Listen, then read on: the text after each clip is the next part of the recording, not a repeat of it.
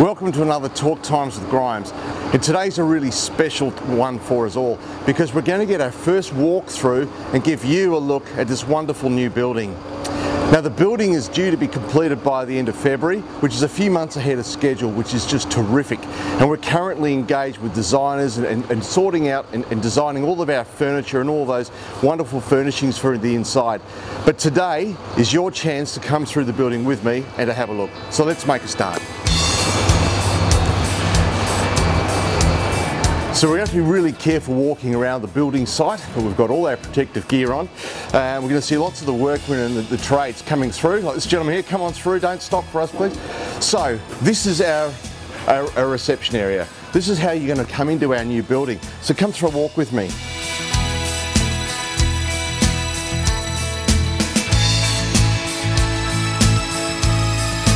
As we come here, there's going to be large screens, interactive screens right around this wall as a welcome statement. All the way down this space, this is a new flexible learning area, and it's 9 metres long, and we're going to have a series of interactive screens right along the length of that wall with more than 80 points of touch. Now that's going to enable all of our students to work together and to collaborate in their work. And that's really what 21st century learning is all about. It's about ensuring we develop all of those soft skills that our young people need. And this is the facility we're building to help us to achieve that even better than we do right now. Now, while it may not look like much right now, this is a brand new lecture theatre. 160 seats. We're going to have sprung wood flooring so we can have dance performances in here. We could have acoustic panels on the walls so that we can have music performances. And the chairs will be electric and push buttons so that they push back into the wall. So we can have 160 seats out here for a lecture, or we can push a button and all the chairs go back into the wall, so we've got this wonderful space. So as we look out here, you can see all the wood and the scaffolding structures ready. This is for our outside learning deck. Now this learning deck is 30 metres in length. There's a double-storey void, so plenty of space, very open, beautiful, very airy and bright, and almost 12 metres wide. This is an enormous space, and if you were around the school on some of these days when the steel was coming in, you'd be amazed at the size of the cranes that had to lift these structures. But you can see here, you can start to get a scale, an understanding of the scale of this structure. This is an area where we're hoping the students can come and sit and watch the sport. We're hoping that they can come here and read a book during the day, or just sit out here and socialise together after school. And this is going to be a hub for social activities, not only for the students, but also for staff and for parents. And we hope this is a very special place for all of us to come together. Well, I know you can't get smell-o-vision, but the smell of adhesives and paints is really strong right here at this point. But here's our film and TV studio. So in this classroom space, we can open it up to the large area that you see here, or we can divide it in two, and we'll have a green wall and the ability of our students to actually make their own television and video sections. The possibilities here are really quite endless. Students can run their own TV broadcasts, and eventually we'll be able to put those right through the school for all to see. So it's a wonderful opportunity for our film and TV students to engage and to develop their own creativity and their own programs. But let's have a look at some of the classroom areas. If we just take a look back here for a moment, you'll see the support pillars that run down this space. And if you look across and see the amount of concrete and steel that actually goes beyond these pillars, this is a major engineering feat. Our engineers have done a superb job in designing this building. And all the way around this section here is curved glass. So it's a really amazing structural feat to develop this building, and we're really hoping this will win numerous design awards for the work that's been put into it. And now you're about to come up to our second floor, and this is where we're going to have our new 4 to 6 library and new facilities for our staff. So come on up and have a look at the new library space.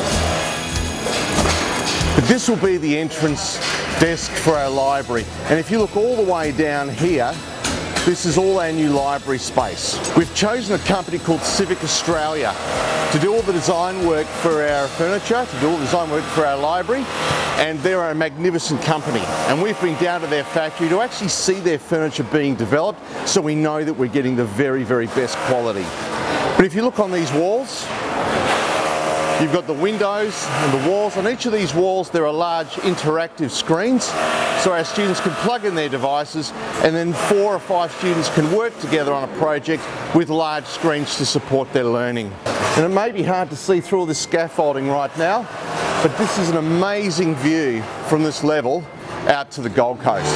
Just a beautiful space, and again, if you look down, you'll be able to see that learning deck and to see the void of space, the amazing volume of space that has, and that's going to be quite a grand feature. Now this space here is actually quite special. This is a room that comes off our library, but it's one for a really quiet space. One in which our students can come and sit and engage, they can get away from the busyness of the rest of the world, they can read a book, they can engage with interactive screens, they can work together, we can even have classes in here. Right against this wall, the full length of this wall, will be a series of interactive screens. Again, our students will be able to have multi-points of touch, with a whole class being able to work on projects at exactly the same time. The only thing we didn't think about is this magnificent view, and it'll be pretty hard to do our lessons and study and do all we have to when we've got a view to this to look out to. Just beautiful. At Paterson College, we always want to attract the very, very best staff, and we do that because we know that getting the right teachers, the very best teachers in front of every class, is the key to a child's success. So up here, we're developing a beautiful staff common room. Now currently the staff common room is very old, it's tired, and we can't get all of our staff in one space together. In this beautiful space up here, now we can. But this is not just a space for having lunch and having coffees, although they're important. They're also spaces when staff can come together and talk about children and their learning and strategy techniques they use to try and be the very best that they can be. And at the end of the staff room, we have a large kitchen area for the staff, and then right against the wall, we have an academic research area. Now, as we know, one of the things we want our staff to do is to improve their learning, to be lifelong learners and to continually try and improve themselves. So over in this space here that you're looking at right now, this is an academic research space. This will give our teachers the ability to actually view lessons, record teachers' lessons, and then study the techniques that other teachers have used to deliver the most effective lessons for their students. So this is a genuine academic research area. We encourage our staff to do further postgraduate studies, to get involved in leadership programs, and we're launching a really special leadership program for our staff in 2019 called the 15 Disciplines with Laura's Consulting. And up here, this is the space where our staff will gather to talk about their learnings and to become better at what they do. So right now, we're standing on the ground floor and we're standing underneath that beautiful lecture theatre. And right here is a cafe. So parents, when you're coming to pick up your children from school, why not come along? You'll have beautiful seating out here that you can sit in. You can have a coffee.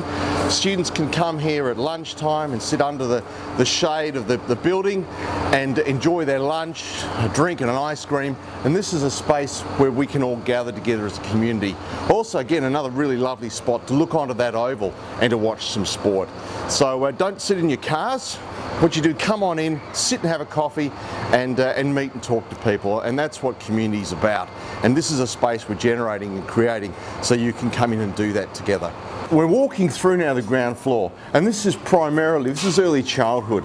So where we are right now is a playground, and we're going to have play structures out there around where that wall is.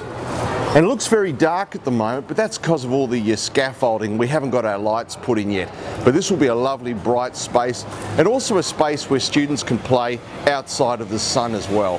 And of course, as we know, sun protection is important, so it's nice to have play areas both under cover and outside in the open. So up to now, after school hours care has always been contained in those demountables. And that's unfortunate, but we could never have a dedicated building because we didn't own the land.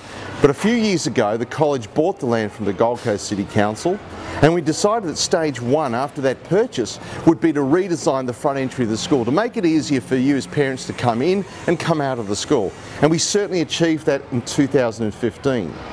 The second stage of the project is to provide this facility and also improve the traffic arrangements around Marble Arch. And we've got a really wonderful design that'll make it so much easier for parents coming into the school, both at Marble Arch and obviously at the front of the school. Where we are right now is one of our dedicated after-school hours care rooms. Quite unique, very different to what you'd see in most after-school care centres. Now this one is for our senior primary, and there's one dedicated for our junior primary as well. And they have art facilities in them, they have spaces for the students can do collaborative work, for students to play, for students to have somewhere to eat, and also for our students to do their homework. So hopefully by the time they get home to you as parents, they've actually done some of that homework already. Here we're looking at the bathrooms, so there are bathrooms between each of the classrooms. So this room is one of our pre-prep classrooms.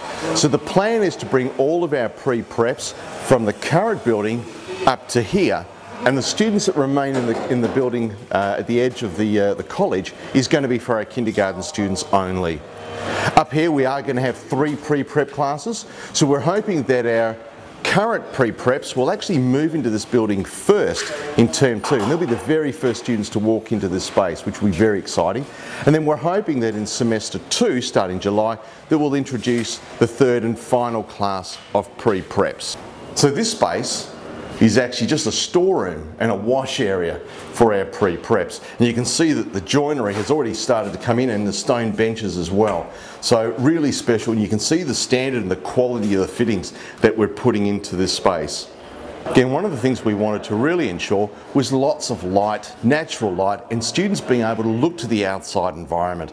And this is a passageway off all of these pre-prep classrooms, and you can see that students have direct access to the playground, which will be outside. That's where all that scaffolding is. That'll be a playground, and again, large glass panels, lots of light, and they can see and actually have the outside environment be a part of what they see every single day.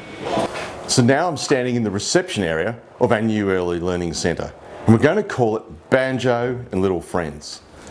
Now, as parents are dropping the children off, there'll be dedicated parking. You'll come in off Marble Arch, dedicated parking for you right outside the building, and then you'll be able to walk through this reception area into the classroom spaces. And you can see behind me that we've just started the first coat of painting. It's just been started, and there are painters right now painting in our cafe area, the cooking space where they'll prepare the meals for the children, and you can see that some of the joinery is just starting to be delivered. Today I'd like to introduce you to Andrew from Alders. So far the building has gone beautifully, the progress has been magnificent, and we've been really impressed with Alders, but I thought it'd be nice to hear from Andrew because he's been involved in so many projects around the coast and different parts of the state that it'd be really interesting to hear from him on what he thinks about the building. So Andrew, I know you guys are building this for us, but in terms of design, what are your thoughts?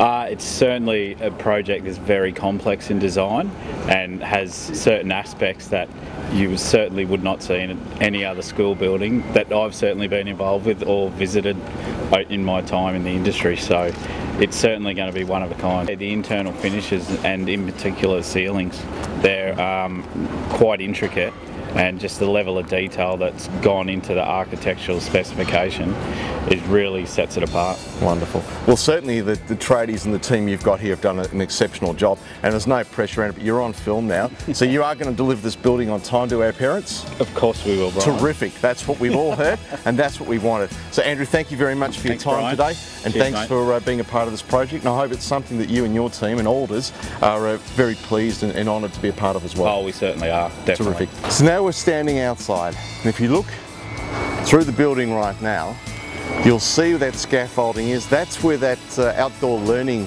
deck is. You can just see the timber from here. But just behind that is where we're going to have large climbing apparatus for our youngest of students, our pre-preps, to play on.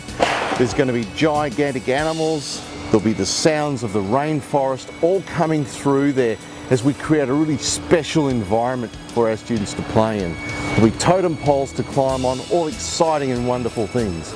And this just continues the theme of Australian background and environment that we're using in the school. So for now, I hope you've enjoyed the walk through our building. I hope you've enjoyed seeing a sneak peek at the wonderful spaces. And the next time I take you through there, I'm hoping you'll see some carpet and some furnishings and all of those wonderful things that really make it a special space. But for now, thank you for joining me, and I hope you've enjoyed 12 Times of Grimes.